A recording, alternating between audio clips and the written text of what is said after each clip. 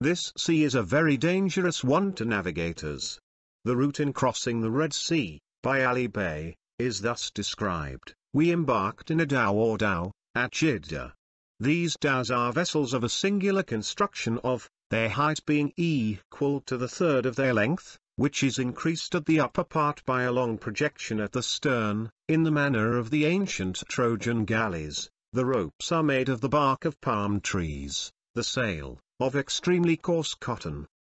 They carry 3 sails of various sizes, and 2 little smack sails, but never make use of more than one at a time. They sail almost continually between banks and rocks, above and under water, so therefore 5 men were required to keep watch constantly on the prow, to give notice to the steersmen of the shoals. Should they commit an error, or discover the shoal too late, or should the steersman misunderstand the cry, which sometimes happens, or not steer far enough from the danger, which he cannot see, or should he, on the other hand, in endeavoring to avoid it, run the vessel on the neighboring bank, or, again, should the wind and current be too powerful to admit of his altering his direction in time, the ship would be dashed to pieces.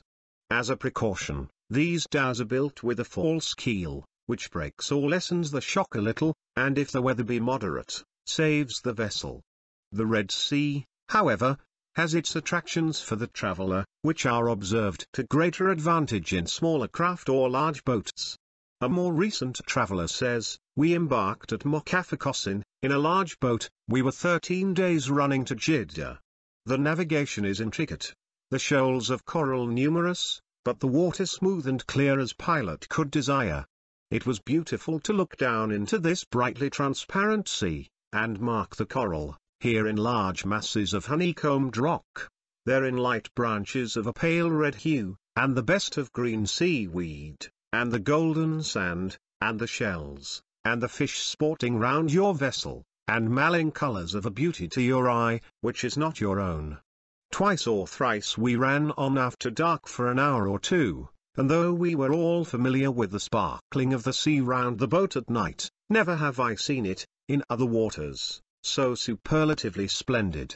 A rope dipped in it, and drawn forth, came up as a string of gems, but with a life, and light, and motion, the diamond does not know. This luminous appearance, however, is probably confined to the spawning period, for all the travellers who mention it, visited the Red Sea between the latter end of February. Many pilgrims cross the Red Sea, and for their accommodation, if a penance of such a nature will justify the term, the master of the vessel runs the ship up the sand at a particular spot where the first duties of their pilgrimage are to commence, and which are performed in the following manner. They throw themselves into the sea, make a general oblation with the water and sand, say their prayers while naked, then cover themselves from the waist to the knees with a cloth without a seam, which they call ihram.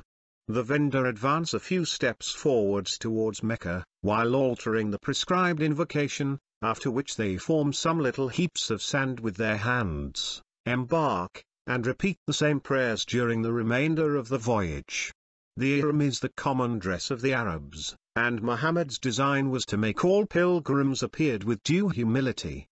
During the time of their wearing this mortifying habit, which is about the space of 7 days, it is held unlawful for them so much as to cut their nails, or to kill a louse or a flea though sucking their blood, but yet, if they are so troublesome that they cannot well endure it any longer, it is lawful for them to remove them from one place of the body to another. Books from the moment, they must have their heads shaved, until they have made 7 turns around the great house of God, kissed the black stone, trunk of the water of the sacred world of Zemzem, and made the 7 journeys between the sacred hills of Safa and Morona.